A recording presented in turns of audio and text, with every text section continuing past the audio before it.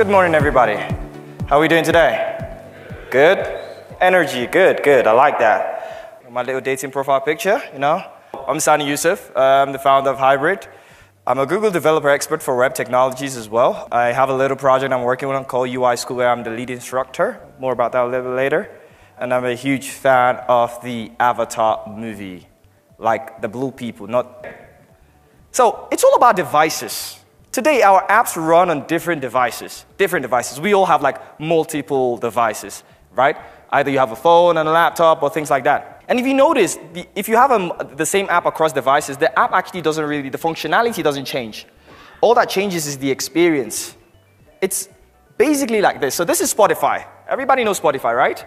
And this is Spotify running on multiple different environments. But the main experience of Spotify is you want to listen to music. So you start to think, because when we are pushed to the wall, what do? We think, we innovate. Is there a better, more efficient way for cross-platform development? The first thing is, every modern device today is capable of running web technologies. Bingo! So how do we achieve a uniform mobile experience at this level? Drum roll. Da-da-da-da-da-da-da. This guy. Ionic comes into play. Exactly. It is a web SDK for creating mobile applications. It's open source. It's built with HTML technologies, web technology, HTML, CSS, and JavaScript. It supports Android, iOS, and Windows Universal as first-class citizen. And the keyword is Windows Universal because Microsoft makes us believe that Windows Phone is no more. It's just one experience everywhere. So what does the stack look like when you're creating your app? You have your code, which you write with HTML, CSS, and JavaScript. And then you use the Ionic, SDK. And that currently is built on Angular, and that's changing pretty soon. But the current version of Ionic is built on Angular, so you can reach out and use any of the Angular features. And of course, everything is inside of your web view, which runs in your native container, which is why I always say Ionic apps are native applications. No, I'm not trying to deceive you. They are. The web view is a native component. We did not create the web view. Who's using Ionic? Because everybody wants to know who's using it. More than 4 million apps have been generated, 110 plus countries that have communities.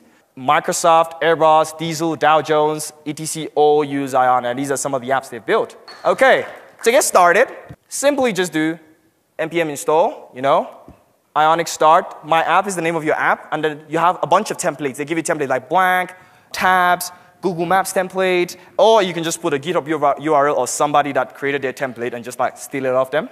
You cd, and you use the command Ionic serve, and that's it. Who can guess which one is Android? See, which one is iOS? Exactly. I haven't written any code yet, but we can already see that there are glaring differences. Placement of the header, the font size, the shadows. This is what the Ionic SDK already does automatically for you. It knows the mobile platform better than you do. We solve mobile because we have iOS, Android, and Windows, and we can, of course, I could just do Ionic. Next, let's solve web now. So for web, it's all about adapting to screen size. Because different people have different computers. There's some people that just don't want to buy a new computer. And what you see is I just have a grid, Ion grid, very similar to like Bootstrap style, an Ion row, an Ion column. So what I'm doing here, I'm saying, by default, take 12 spaces because it's a 12-space grid, base grid. On a small device, use the entire 12 spaces. Because on a small device, I wanted to make sure I have only one column. On a medium device, use 6 spaces per column. So you're going to have 2 spaces, right? On a large device, use 4 spaces per column. So you're going to have 3. Because 4 times 3 is 12. On an extra large device, use 3 spaces. So you're going to have 4 columns because it's 3, 3, 3, 3. And if you can't find anything, just default back to 12. So let's go ahead and see what this looks like. Woo! So suddenly this guy is much usable now. What about PWA, right? What are actually PWAs?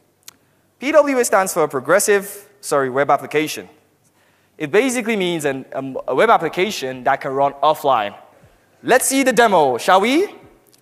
So luckily, this is going to be the easiest demo because Ionic by default actually supports service workers. So we're just going to go to the index.html here. I'm just going to uncomment a bunch of lines here, and that's it. And I'm going to save this guy.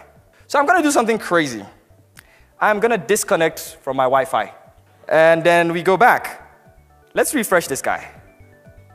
Voila! Did you see that? Refresh again. We're still online. This is really cool.